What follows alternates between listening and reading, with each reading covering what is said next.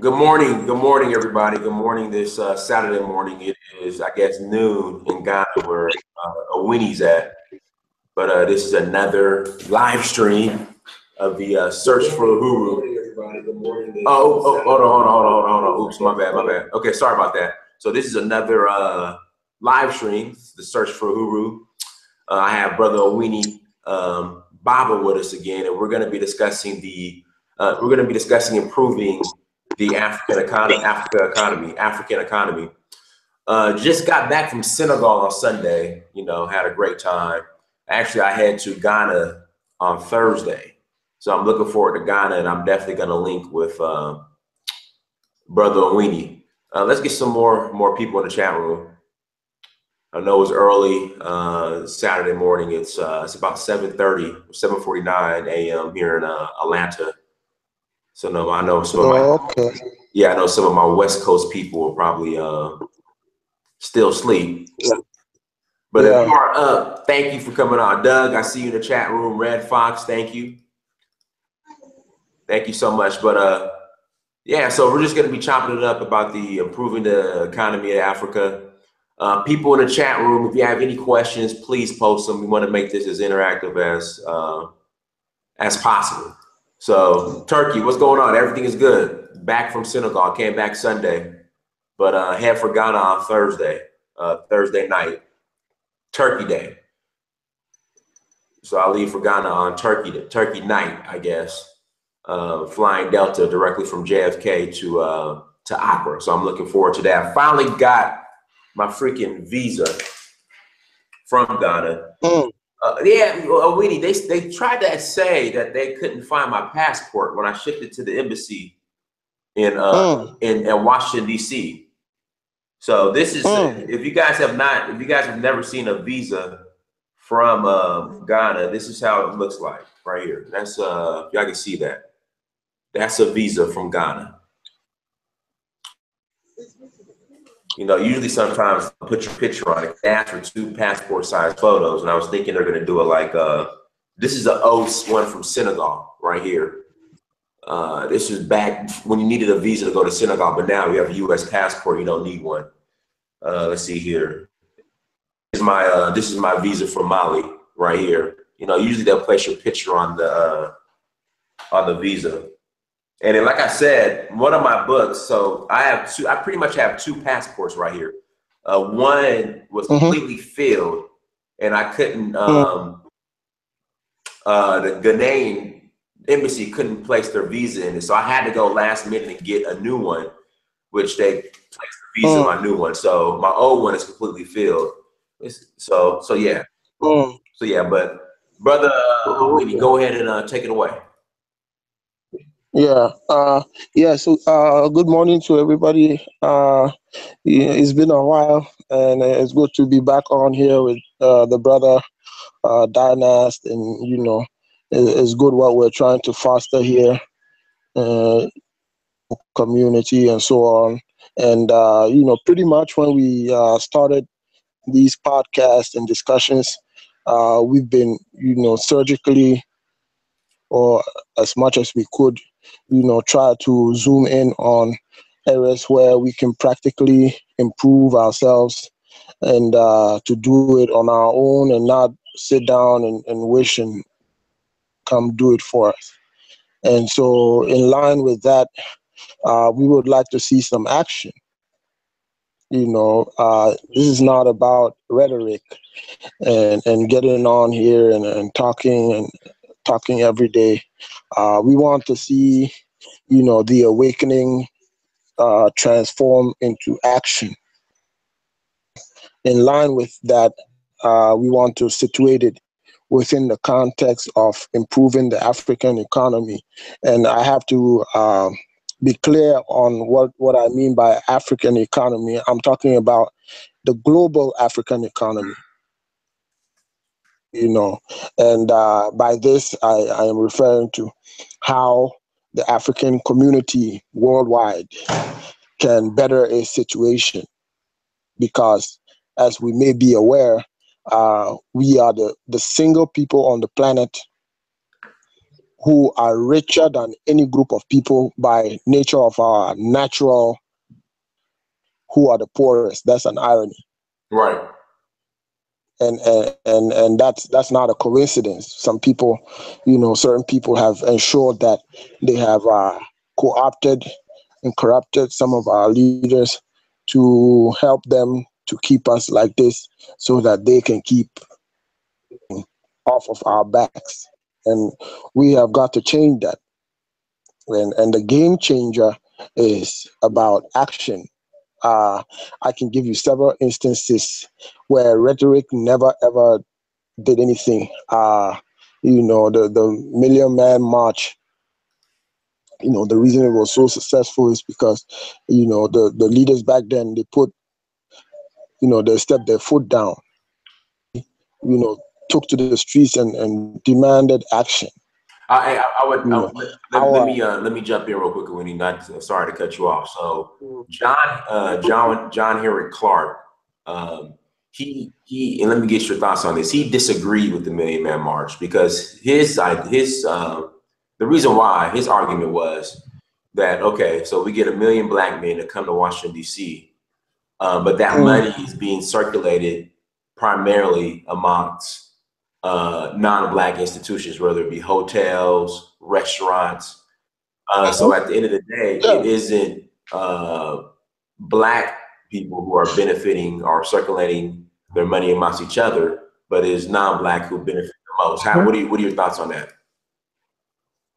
I agree with him totally, but we have to look at this from two angles.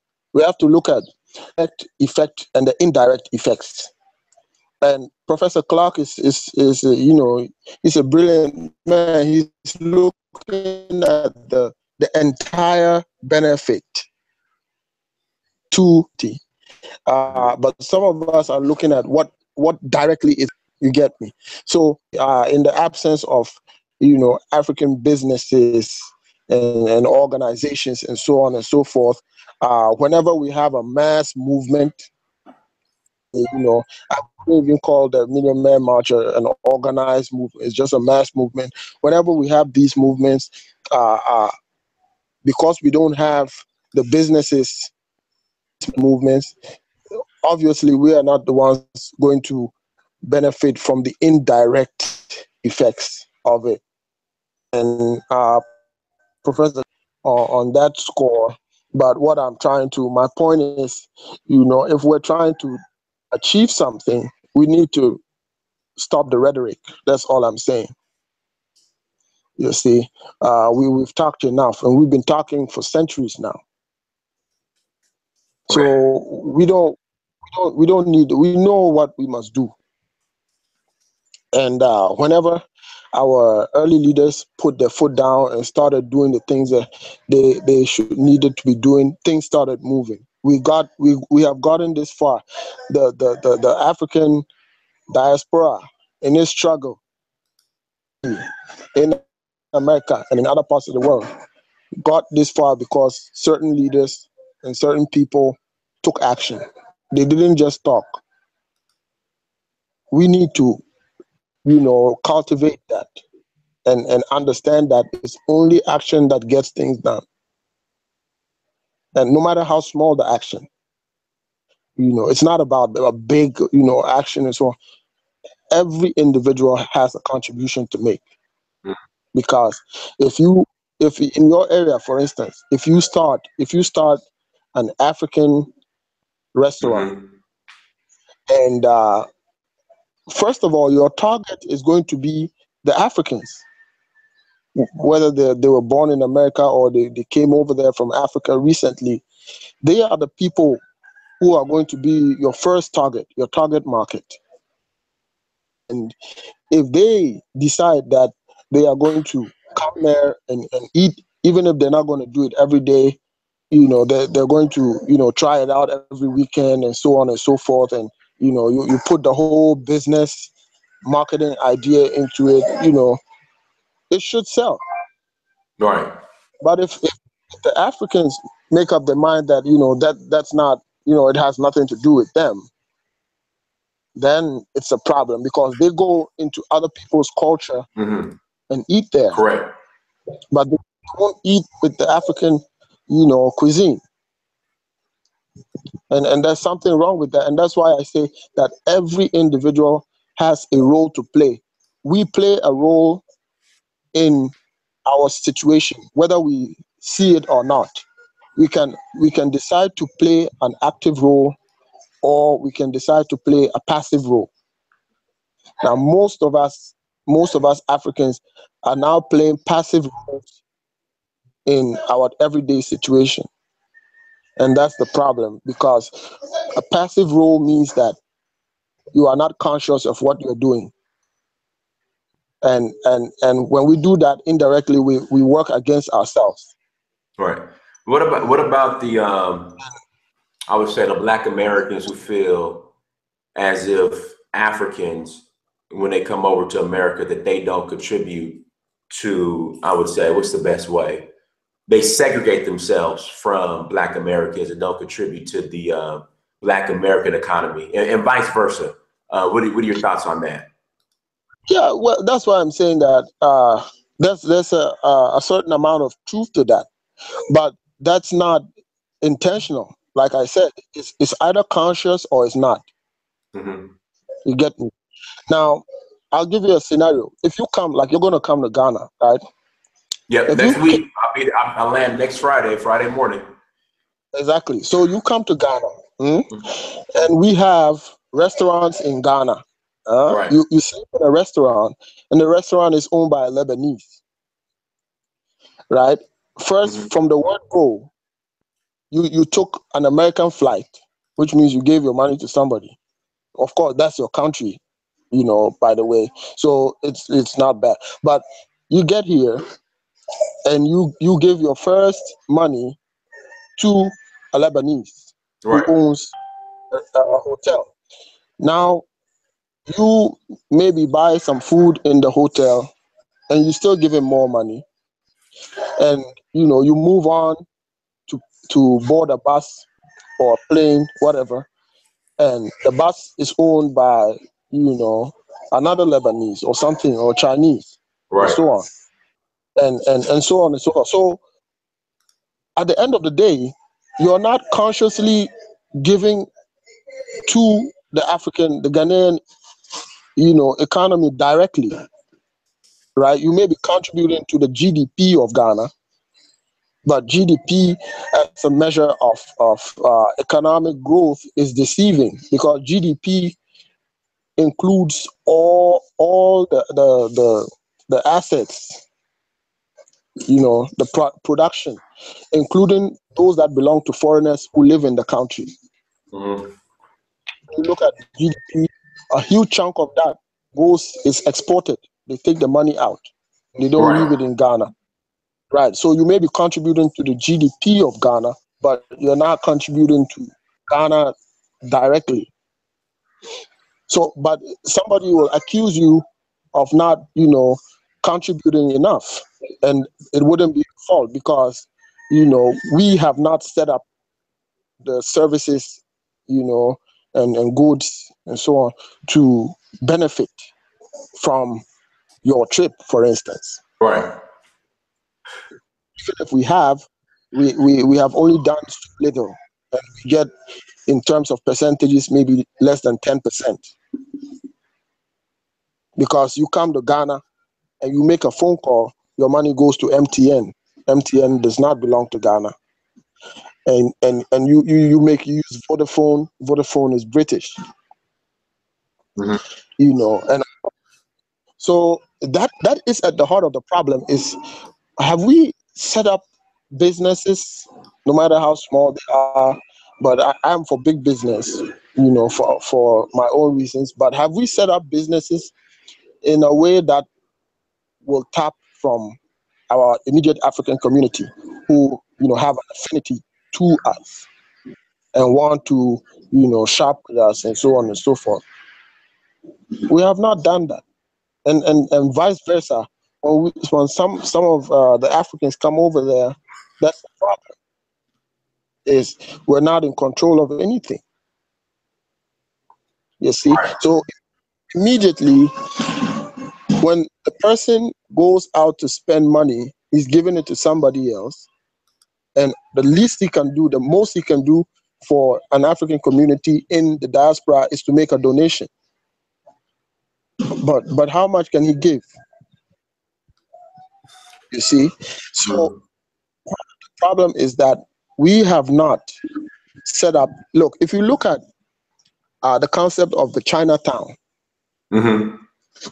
the first customers of Chinatown are Chinese. Right. They sustain it. Other people can go there, out of curiosity, and they want to try Chinese food. They want to try this. They want to see this. They want to see that. But the people who patronize Chinatown the most are the Chinese themselves. Right. We're not doing a similar thing for ourselves. That's the problem. We have to patronize our own, and there's nothing wrong with that. Every group of people who come to America, they keep a close-knit community. Correct. And business with each other openly, not secretly, openly. And there's no outcry of racism. Right. Okay. Let me ask you this question. So I got into a debate with a guy. I'm a firm believer that you could be let's start with the Chinese. You go into any Chinatown here in America, okay? You walk in, you see the Chinese letters everywhere. They have their Chinese banks everywhere. I mean, it's Chinatown. Same thing with Koreatown. If you go into any predominantly Jewish area, they have everything written in Hebrew. And they're unapologetically Hebrew, they're unapologetically Korean, they're unapologetically Chinese. For some odd reason, Black people have this mindset that, say we set up a little Africa, or we have a community that's unapologetically Black, that's a poverty mindset, that you're going to be excluding non-Black people. But I never said that. Anybody can shop with you, i.e., example, the Chinese, they're unapologetically Chinese, but, I might go eat some Chinese food. But for some reason, the Black community, a lot of Black business owners are afraid, I guess, to be unapologetically Black or unapologetically African. How do you feel about that? Yeah, it's unfortunate. It's tragic. I mean, it's tragic to be ashamed of being yourself. Right. And all these mindsets that we have built, they're misguided. There's absolutely no substance in what that person says, with all due respect. But you can't say that. I mean, to think that you are defeating yourself, or you're portraying poverty and so on. Let me give a scenario. Every culture, people have their low side and high side. Right. There's no culture that is 100% all good and perfect and so on. Now, most people, because of the conditioning, and part of the conditioning, it's a continuous thing. And that's why the other day I was talking about what is going on in the African mind is there is always, and that's why sometimes I don't watch movies these days, because when you watch a movie, there are these subtle themes in the movies. Subtle in a way that your conscious mind does not pick up on them immediately, but your subconscious. So in my view, there are two minds. There's the conscious that knows what it's doing and it's monitoring itself, and the subconscious. The subconscious, somebody can talk to your subconscious mind and use that to control you and control your actions. And that's what is happening to the African community. People are using every means, the media, music, whatever they can lay their hands on, to demean Africans and to make us accept a subservient position in the world. Mm-hmm. They do that on a continuous basis. They do that on a day-to-day basis, and they use all of these avenues. They use entertainment, they use whatever they can lay their hands on, education, whatever. Because if we do not tackle this head on, our children and our children's children are going to sink deeper into low self-esteem. Mm-hmm. And once you think less of yourself, then you are ready for pickup. Anybody can mess you up because you don't have any confidence in yourself, and you think that you are nothing compared to other people. You see, so that's a big problem, and we need to come out of that.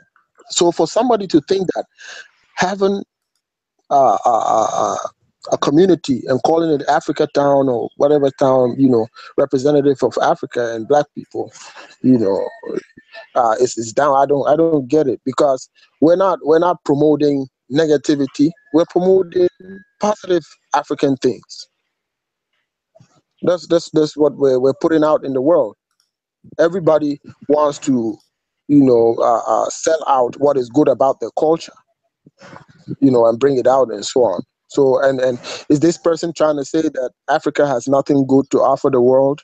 I don't know if he's saying that. He's just saying that, um, being, I guess, unapologetically black in the marketplace is a poverty mindset, because he feels as if you're going to exclude non-blacks or keep non-blacks from doing business with you. But that hasn't stopped the Chinese, Yeah. the Arab. I mean, you got to think about it. The Arabs, they come to worldwide. You rarely see them in business suits. They wear their indigenous, the head wrap, whatever you want to call it, the jalabia. For business. Yeah, for business. What? But no, here the mindset Sure. is if you do business, you have to wear a suit and tie. Mm, So that's unfortunate, because we the African community, we're the only people who we do business with everybody except ourselves.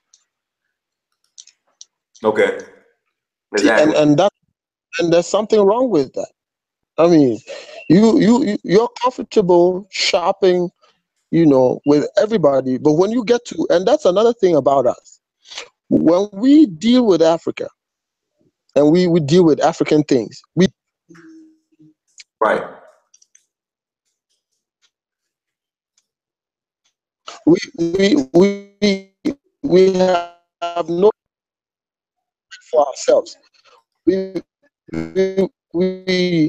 think every cheap, and when and of cost to other products, then we have our mindset or Africa is cheap, and that is also a misconception.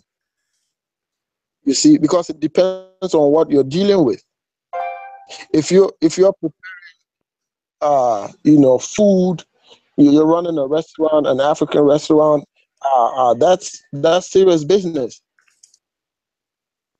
and people should be willing to pay Awini, enough for you to sustain. See, Awini, you're starting to go in and out a little bit, just a little bit.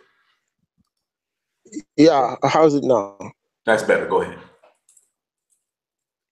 We must be willing to spend equally and not discriminate against ourselves. We're discriminating against ourselves because we walk into an African business and we want to shortchange the African business and kill Right. it. But we go to other people and we don't have the guts to even bargain with them. Right. Exactly. You see? And we always condescend with our own, and there's something wrong with that, and that's why I'm saying it's not a coincidence. It's because of the conditioning. Every day there is a conditioning, and people Africans are we are forced to accept an inferiority situation, an inferior position and subservient position, and we were comfortable there. We want pieces and crumbs from everybody else, and we don't want to build our own. Mm. And when somebody tries to build something African, we don't want to patronize it, because some of us think that we should have been the ones doing it, and so once we're not the ones, we don't want to help the brother or the sister make it. I mean, there's something wrong with It that. is. You see, so we need to reconscientize ourselves and relook at ourselves if we want to be taken serious as a people. And that's why I don't get into all these debates about respect for Africa and all of that. Respect is earned. Right. We don't need begging people to respect us. If you run your own and you're doing the things you should be doing, people are gonna respect you. You don't have to ask them to respect you.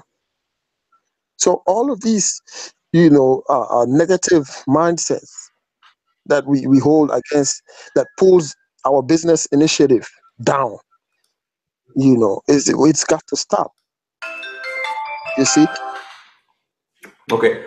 we Go ahead. Go ahead. mhm. Now, I was going to ask you this. What about you have a lot of so during a couple of years ago, there was a movement to boycott Black Friday. Okay, because a lot of obviously these businesses that we were boycotting weren't speaking up in regards to the shooting of unarmed black men. Look, The argument was that, okay, even though the majority of these businesses are non-black owned, you still have a lot of black people who work for these businesses, so you're hurting them too. What are your thoughts on that? yeah, I mean, you see, what we are doing is, because we have not organized ourselves and put ourselves in a position to demand. We are holding people to ransom. You see, and that's just basically it. We are grabbing at straws, just trying to use whatever means we can to make the system, respond to our needs. Right. And it's not always going to work. It's temporary. Look, all this brutality and behavior against black people in America we read about every day is not going to stop Mm. until we get our act together. Sorry, it's not. Right. It's not. And until we get our act together, we're always gonna, be the laughing stock of the world, and we are tagged as violent and pro all of this, Right. as if other people don't commit crime, you know, and we always have a bullseye on our back. Right. It's going to change, and the only way it's going to change is if we get our act together and run our own business and provide for our community. We have a lot of our young people hung up, and stuck in this, stupid, drama in the sand, because we have failed to provide a place for them in our community, and they're very confused. Hey, And it's not the fault. Winnie, go. I'm gonna step away for like 30 seconds. Just keep on going. I got to get my son's soccer jersey. Give me 1 second. But go ahead. So, pretty much, uh, we have got to look at ourselves uh, in the economic sense, because economic freedom is true freedom. That is what controls. And if we are going to break this blockade, economic blockade, we're going to have to do it by, instilling some level of in ourselves. And if we don't do that, it's not going to work. You don't. Your first thought of business should be your family members and your community members. And should want you to succeed. But if you have family members and members of your own community, who are by extension your own extended family and so on, if you have those people passing your shop and going to other people's shops, and then turn around and insult us, we then, without that, all of rhetoric, you see. So, uh, opportunity, I'd like to ask people in the chat room, if you have run a business, because it's all about action, then you should put it out there, give the support it can, basically by patronizing your goods and services, you see. So we would about Winnie, you're starting to go you're starting to go in and out a little bit again. oh, okay. How's it now? That's better now. That's better. All right. So what was that? What Yeah. was that last statement you made to the chat room? So we would like to know what people are doing. If you Okay. Okay. that you're running or you're so forth, you should put it out and let the people that are around you come and do business with you. You know, and it's not always perfect because people expect the best service and so on. It makes sense, but sometimes we have to make improvements here and there and so on, and eventually it'll happen. So, does anybody have business that they're running that needs support in terms of customers and so on? Anybody in the chat room? You have a business that needs support that you want to place the link or the info here in the chat room? Of course, me, myself, I have dynastymirror.com.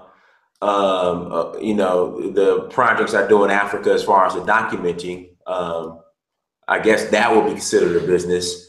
Also, too, the platform that me and Awini have would be considered a business as far as bringing the information to you all. Because, that takes a lot. It's a lot of work. As far as going over, documenting, finding people to interview, finding people to who want to open up. Because I have some stuff planned for Ghana when I go in regards to really focusing in on Ghanaian real estate. Because from my understanding, Accra now is like the most expensive city in Africa, which I think is ridiculous. Yeah. And because of, I'm trying to think of the word I want to use. Is it affordable for is living in the capital city of Ghana, Accra, affordable for I would say the native or indigenous Ghanaian? And from what I'm getting, the answer is no. So I'm going to be really talking and going in on that. So Yeah. stuff like that. Tech Nubian says he does telecom, but locally. Mm, mm, mm. Yeah. So like what exactly? Hold on 1 second. Chima, you're the pastry chef, are you? Chima, you're a pastry chef, are you?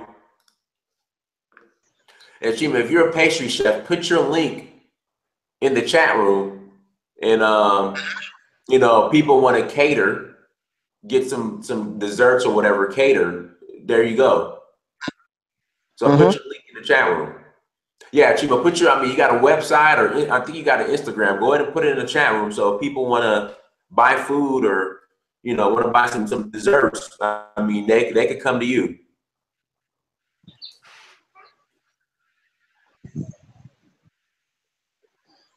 So make sure you put your info in the chat room.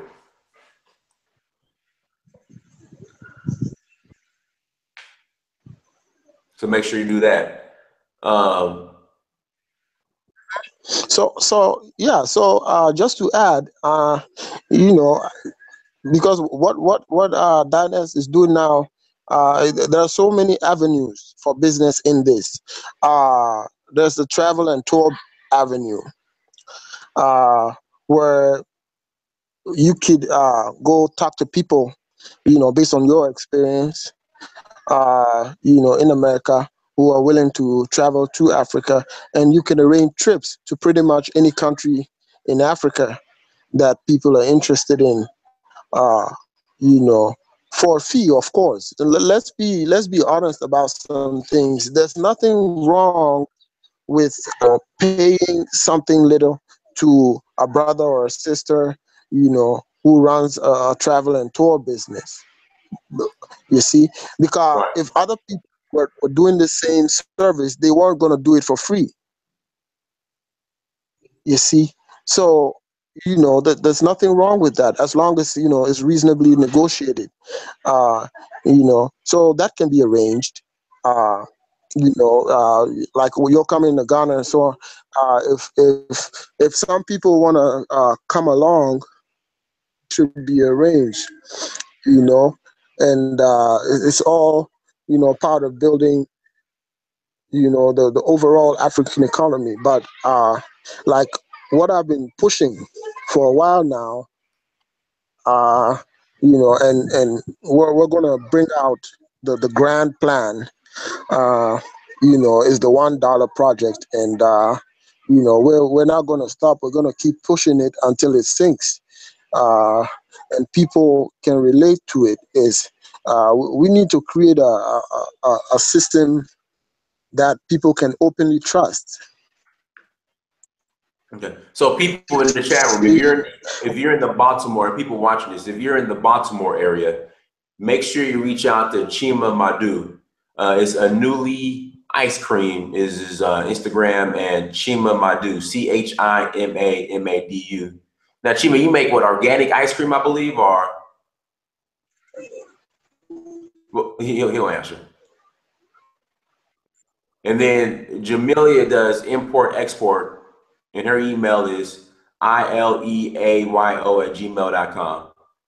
Mm, Turkey, no, I don't think. I don't. In order to have a gun in Africa, in the majority of African countries, you have to have a very good reason. So it isn't like here or in America or in Georgia where I could literally walk in to any gun store and get a Uzi in 15 minutes.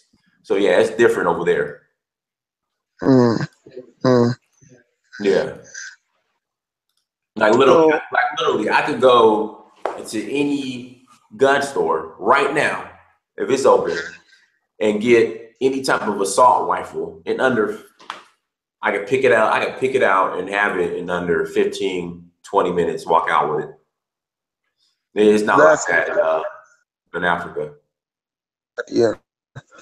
Uh, yeah. So pretty much. So what we're trying to push here, on our side, and this is what we've been trying to say for a long time, is collectively we can raise the funds to to expand already existing small businesses, and to engage in big business. No reason why we're not doing it.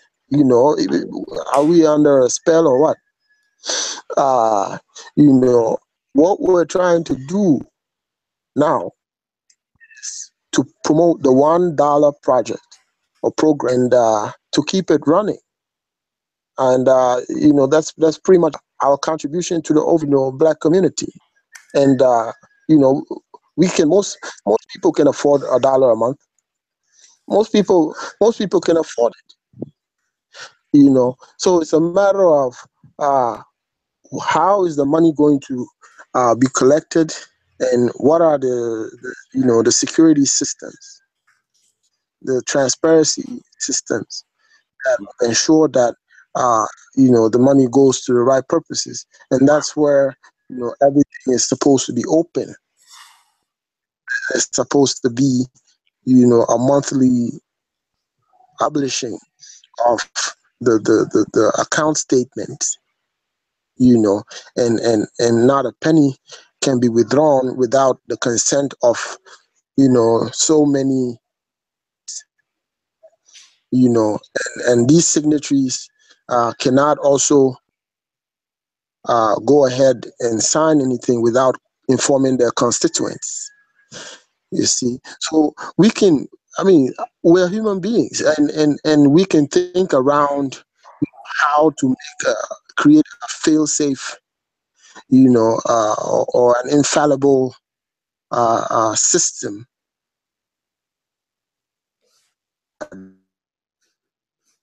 This everybody someone saying, we can't manage it, and it's going to fall apart, and there are going to be scandals and what have you. It's not going to happen. You see, so on the African continent, we're pushing this agenda, and we're laying the foundations to try to get it off, in a grand way across virtually all the countries. Right now, we're trying to bridge the language barrier. Ghana is English and other languages here, and you go, just across into Togo, it's French, and they have their languages as well, and so on and so forth. So all of these have to be taken into consideration. But there's nothing that's going to stop this, and we're going to keep pushing for it because it's needed, and we do have the ability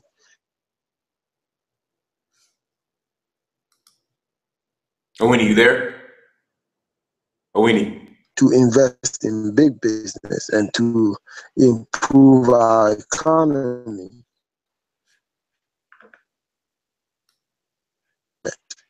Okay.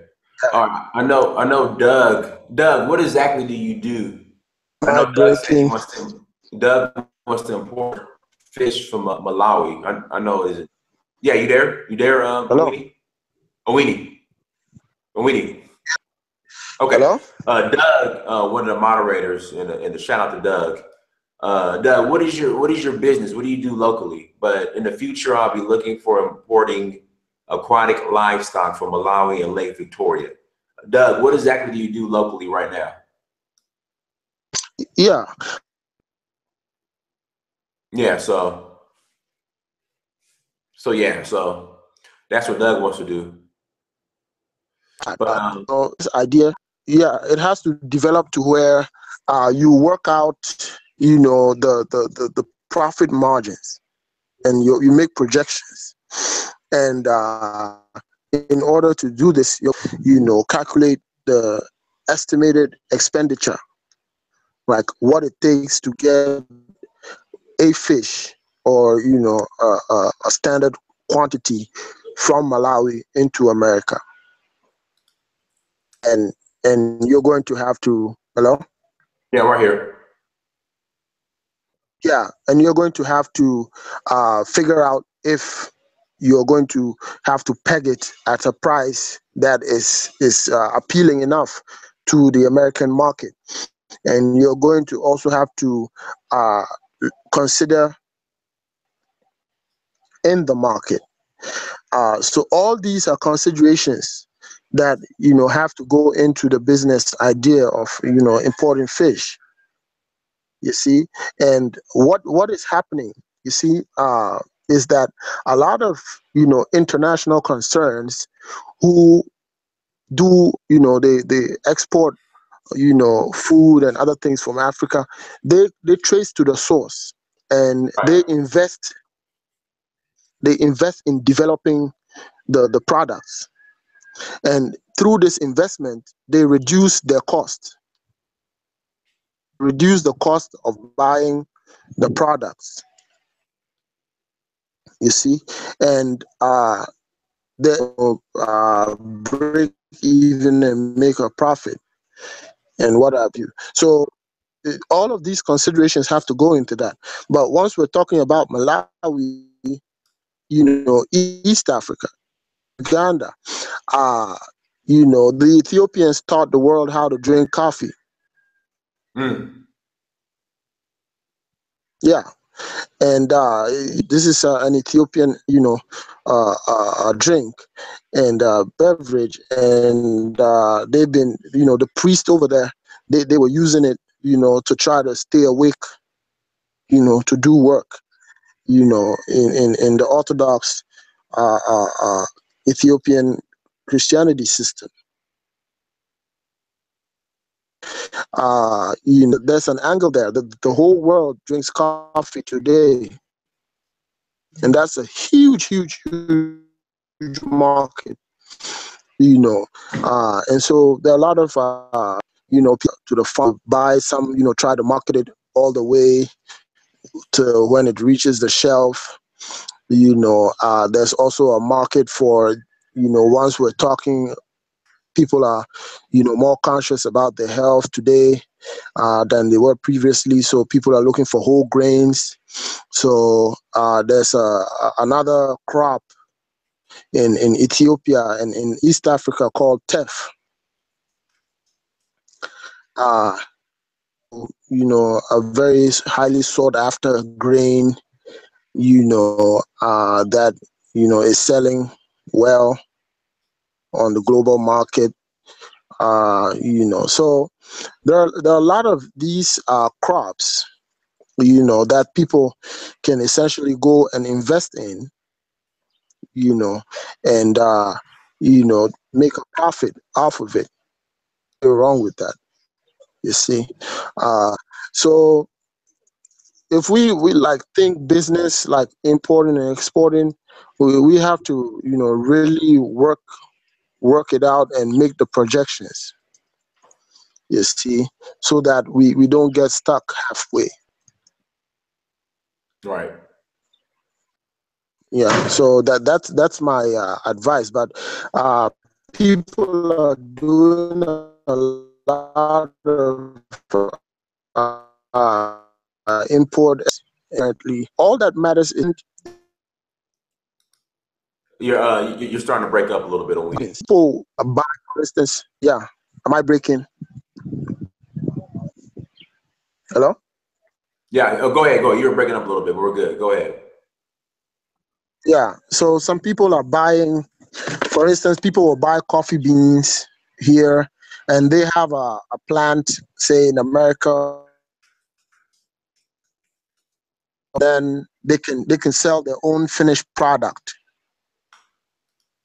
You see, and all of that. So it depends on the extent to which you want to go. If you want to supply to a factory concern, or you want to follow through and make sure it becomes a finished product. So that's some aspect of it, you see. But one reason we are concentrating on the $1 program, and in our Bible there's nothing else but that, is that we have gotten tired of hearing all these nice business plans and no money to fund them. You see, because every day people think out great plans, but then you try to raise the funds, it becomes a problem. So we are making the raising of the funds the central rather than a side issue. The funds is the main thing, and once we have that, then the financing of business ideas will follow. We are planning for the money first, and not the other way around, because it's very frustrating to hash business ideas and not have to see them come into fruition. They end up on the shelf and gather dust. So there's no point in doing that. We have to concentrate on smart ways to raise money first. Right. What we're trying to do with this $1 project is we're making a lot of projections, and we're trying to keep pushing, because the Ghanaian population is almost 28 million, and we're targeting 10 million at peak performance. Mm-hmm. And if we keep pushing, and in a month we reach out to 10 million Ghanaians, then that's $10 million. Right. Let me ask you this. Brother from Goriga wants to know, as far as the $1 plan, do you want to do another video on this or expand on it now, as far as how it will work, basically the objective of it, or do you want to do another video on that? Because that could be a expand on it. That's partly why I wanted to do the economy thing. Okay, Is go ahead. Go ahead. Go ahead and expand on it. uh, not to backtrack a lot. I gave the background on how some of us arrived at this point is, just from the frustration of not seeing our business ideas materialize Mm-hmm. because the money is just not there. You go to a bank, you want a loan to do business, they ask you for a house as collateral. You don't Right. have a house, Right. and the interest rates are just cutthroat. People will give you 30%, 40% interest, and they want the money back in a year. Right. They don't want to give you money to pay back in like 4 or 5 years. They want it back in just 1 year.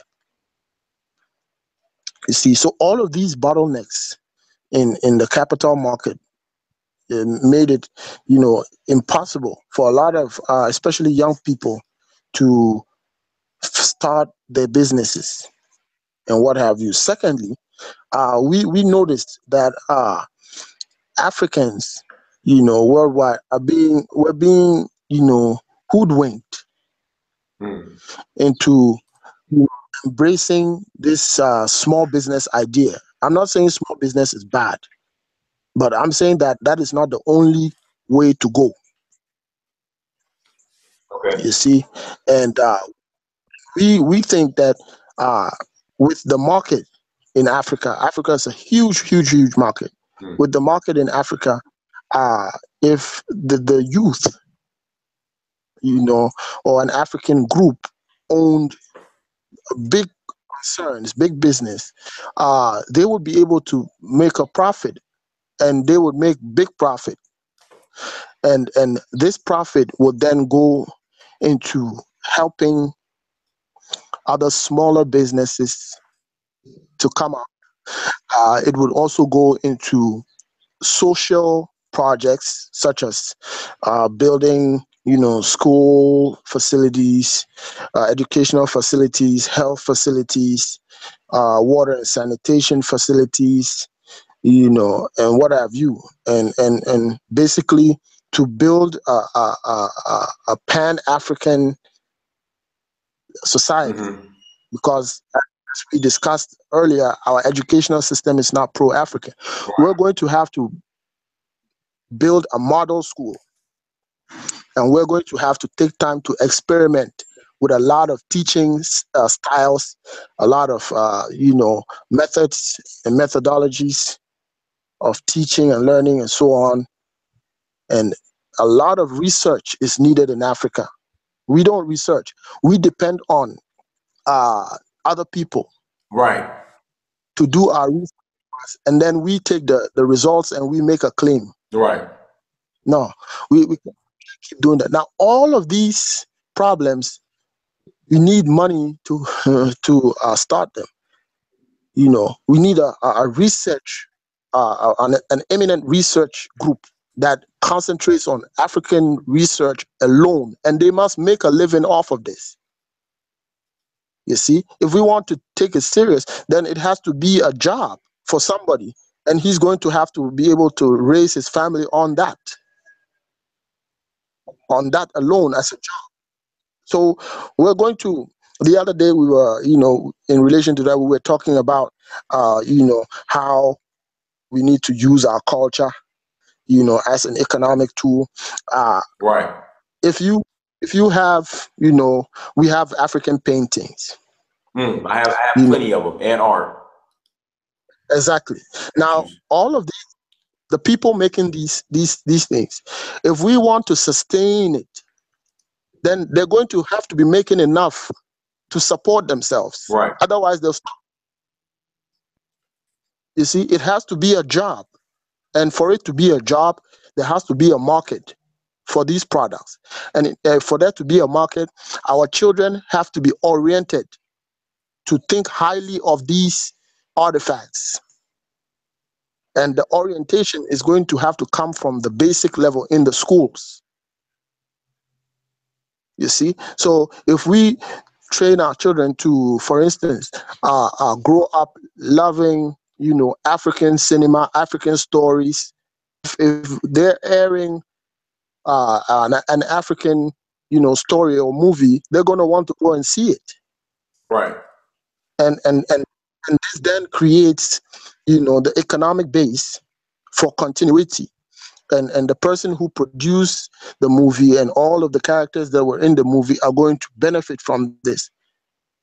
Basically, what I'm saying is we are going to need money to set up all of these organizations and to make them self-sustaining.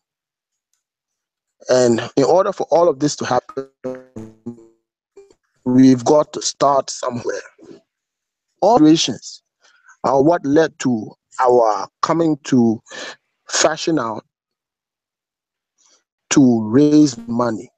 And we looked at several models and so on and so forth. And we settled on this because it really depends on now is for us to talk to the African community.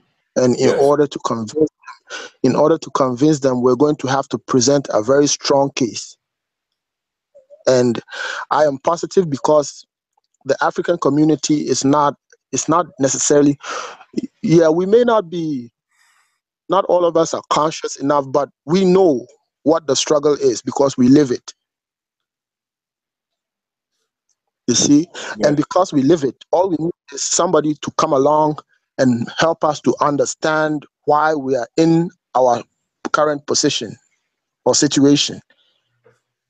And if we're able to do that, then we create the platform to then launch the solution in the form of this $1 project. And how it works is we're basically, the youth, we are the majority. Now, we want to split. I'll pick Ghana, for instance. We'll have several constituencies dotted across the country. We're in the process of talking to university students and people in the educational institutions, talking to all of them and to imbibe in them to take this on and let us keep pushing it. And so these people essentially will help to facilitate the collection and education as far as how far it's going and so on, you see. But we want to use innovative means to collect this money. For instance, we have in Ghana mobile money. Mm-hmm. So people can, make a payment using the mobile money. Yeah, They that's can like make a payment. in Kenya they have M-Pesa. Yeah, it's the same idea. We can have that. People can make a deposit into a designated account, and then at the end of each month, then we make it publicly known that we as a group of people, young people, have been able to raise this much. Right. And we have a whole other discussion about where to put the money in the best way to, you. And our primary focus is telecom, like I was saying the other time, because this is a very a multi-billion-dollar industry, that doesn't seem to run out of steam because people communicate all the time. Right. See, and so we would look into either buying shares in that area or starting a rival company. Yes, absolutely. I know someone in the chat room said that infrastructure projects would be, I think it's something that's more important or is of great importance. Somebody in the chat room was just talking about that. So telecom, definitely infrastructure related. Yeah, definitely. But you see, the idea is to put it into business that has a short incubation period. So you don't lock money up, you know, and not get much out of it. So all of those considerations are there. We can even own a bank, to loan money out, because this is a continuous thing.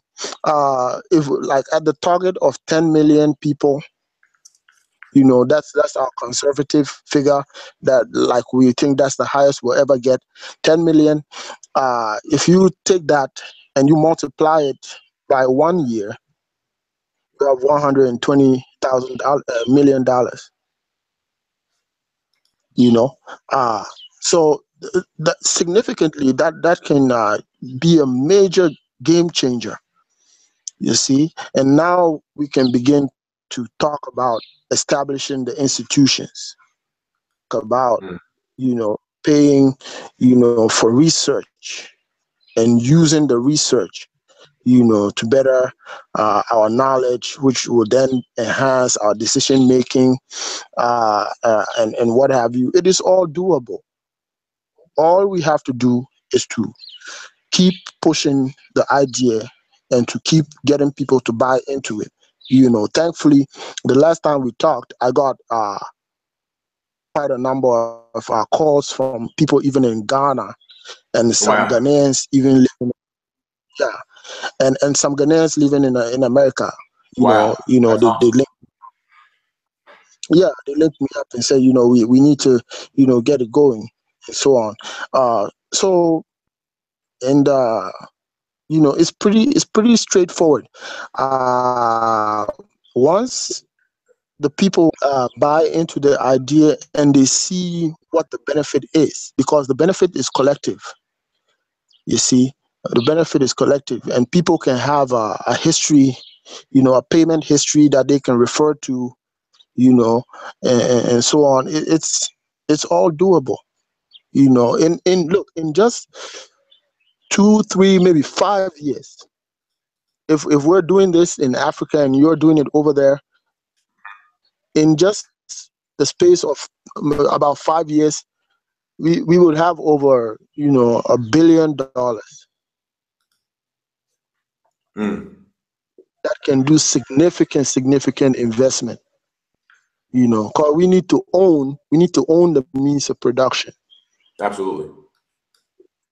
and we can run it, because all we need is to send some of our people wherever the best training is. They get the best training, they come back, they're paid well, they have the incentive to do their job. If they don't do their job, they're fired. Mm. You see? Yeah, because we have to stick to business ethics. Because if you're paid to do a job, you have to do it. You see, and all of that. So it's all in the pipeline. It's all doable. I don't see why we're still begging. Okay. Hey, there's a That's a good. question. Chima has a question. Have the people in are Ghanaians into cryptocurrency yet? Are you familiar with that? You're Awini. talking about Bitcoin. Yes, correct. Yes. Yeah, well, it's now catching on. It's a new phenomenon. Okay. A lot of people are skeptical about it. So it's going to have to, take some time before, people, are comfortable with it. Okay. Not it's not uncommon. It's just a new phenomenon. People are watching carefully. I mean, do you See, think it's something people don't that's want.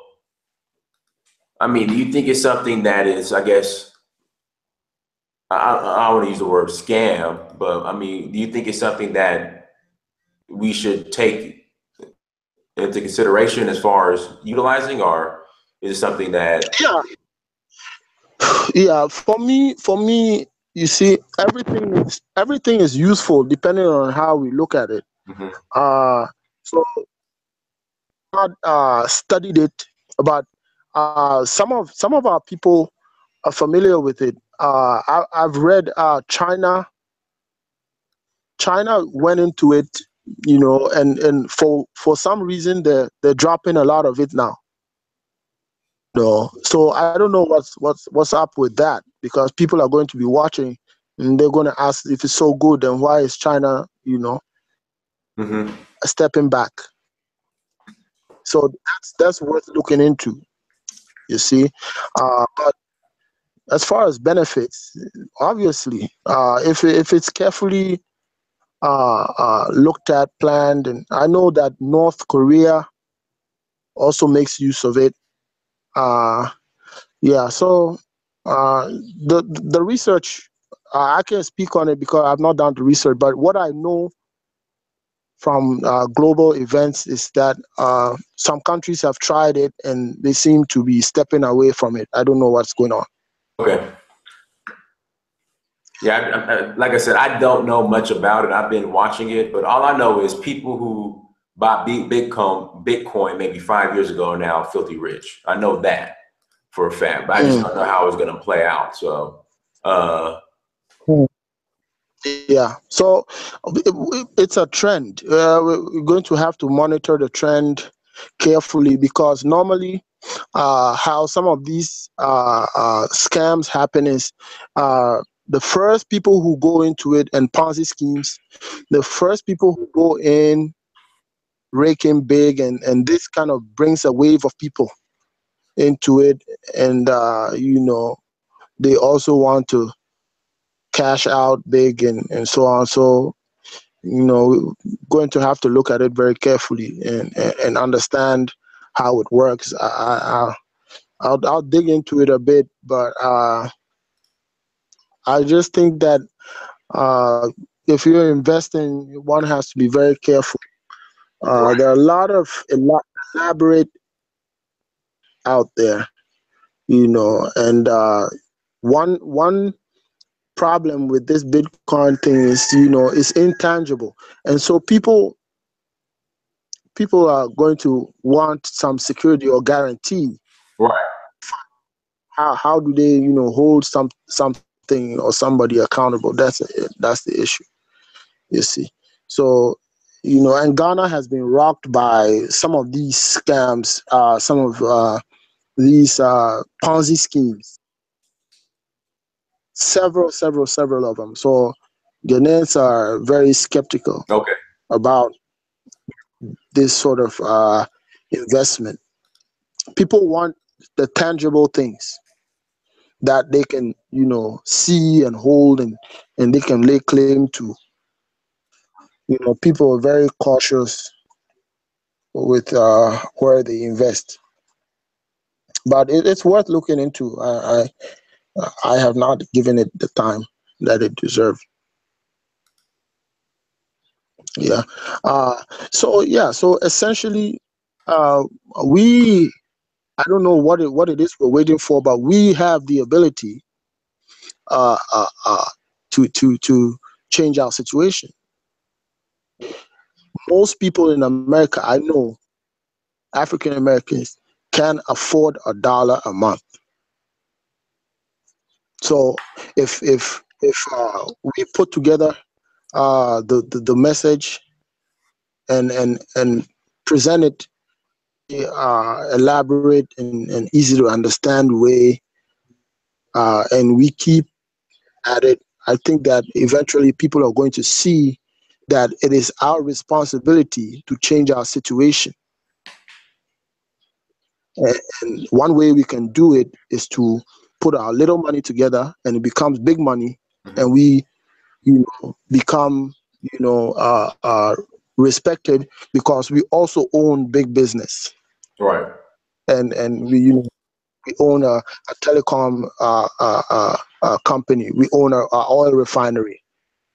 We're manufacturing, and we're doing business, big business, and that's the only people who have respect in the world. People who run businesses. right.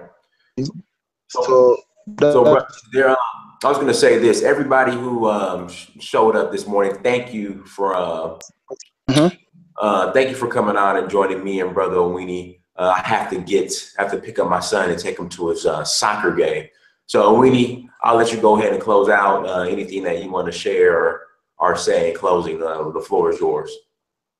Yeah, so I want to thank everybody. Today has been interactive.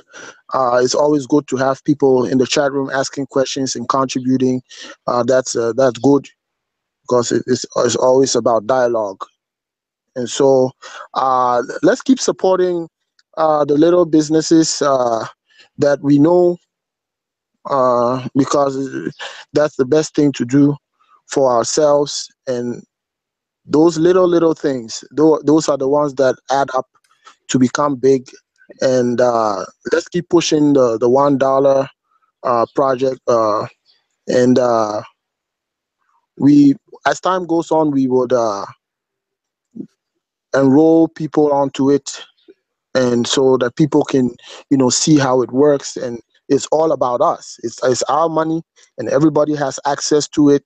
There's no secrecy in it, and people accusing others of and what have you. All of that has to be thrown out because we will have a very open system. Anybody can, know how much is been raised and what steps we are taking to invest and what have you. Uh, this negative mindset that we can't trust ourselves. Okay. All right, cool. And everybody, again, thank you for coming on. Oh, Winnie, make sure you share your contact information. Tell people where they can reach out to you, and also I'll put your information in the Okay. description box as well. Yeah. So you can reach me on my cell phone. I'm on WhatsApp. These days WhatsApp is very easy to use, and I understand it's like it's not as big in America, right? Oh, WhatsApp is huge out here. Okay, so that's good. So you can reach me on WhatsApp on plus two two three three. That's the Ghana code plus 233 249 831 251. That's plus 233 249 8251. Send me an Okay. All right, cool. And everybody, please, thank email. you. That's Bob. No, go ahead. Go ahead.